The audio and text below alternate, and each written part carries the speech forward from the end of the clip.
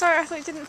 And so there we had a slight interlude there. Well, okay, well, can you put it into a container that is microwave-proof? It is. It says on the plates. No, but it's oven-proof, you're saying? Yeah, oven-proof and microwavable. That's what I thought. I'm filming this. I know, well, that's and fine. your battery's about to die. Okay, quick. Okay, so let's quickly just have a taste of this wine then.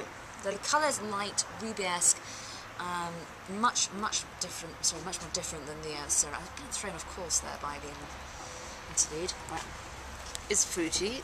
Put down, I've tried a bit. It's obviously quite a light wine compared to the Syrah.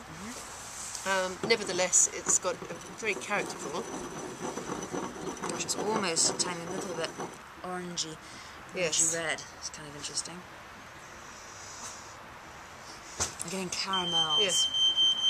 Oops. So that might be the fire alarm. We're just going to continue filming anyway. Anyway, so... Oops. As I said, I better set fire to the camper van here. Call us if you need to get a fire engine. So, it's more ruby-esque, orangey colours. Cherries, a little bit of pencil sharpenings. Almost in a jelly bean kind of... Yes.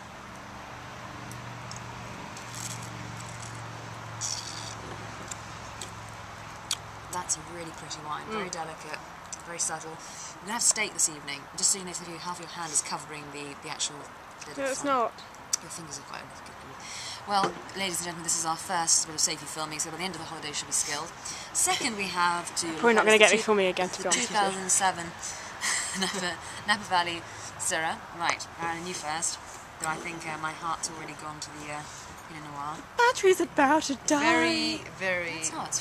much darker hue. Almost blackcurrant, Yes. isn't it? Blackcurrant. Lots of light coming in the side. Good viscosity. Oh, a lot of fruit. I think that's speed up. The joys of being in an RV is that everything hangs from the ceiling, and I hadn't been able to charge the flip camera because it was going to fall out from the floor.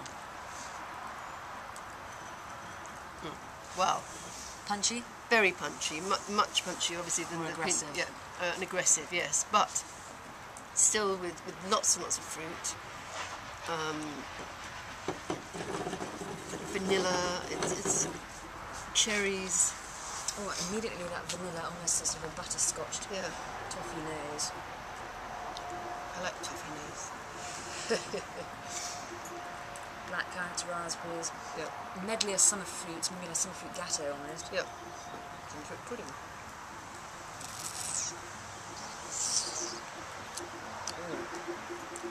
Yes, this could definitely do with being open a while. It's big, it's bold, it's punchy. Lots of kind of chocolatey flavours coming through, vanilla.